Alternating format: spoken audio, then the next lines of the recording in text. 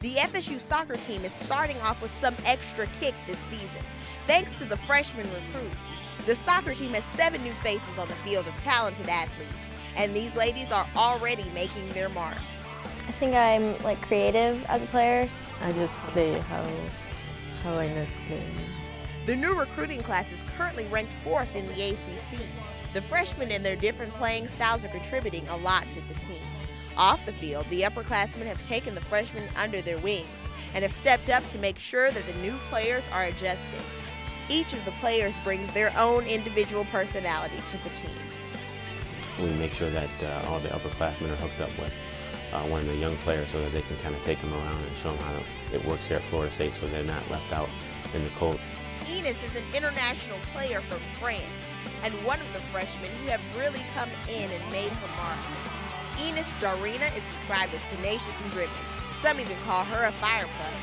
But she is the first to tell you that it is important to take constructive criticism.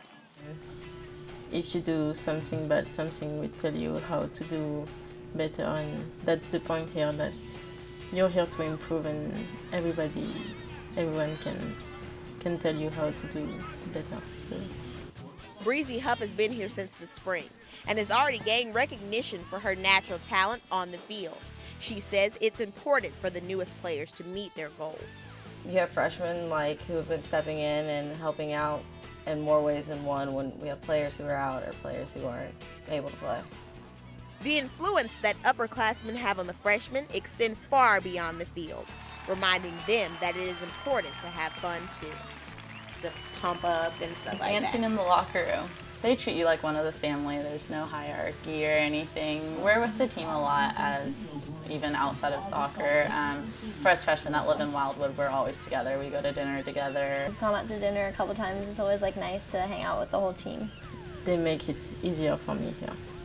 They are also learning that nobody's perfect. Just play. If you make a mistake or you mess up, just play. It's okay, everyone does. You work hard at practice, and if you get playing time, you put what you can into it. The new members of the soccer team understand what it takes to make a great score on the soccer field, and they plan to put the same force and dedication into their education. First, I'd like to do good in school. I'd like to get better in soccer. Time management is a huge thing. It's kind of hard to balance the school aspect of everything too, but I'm getting used to it.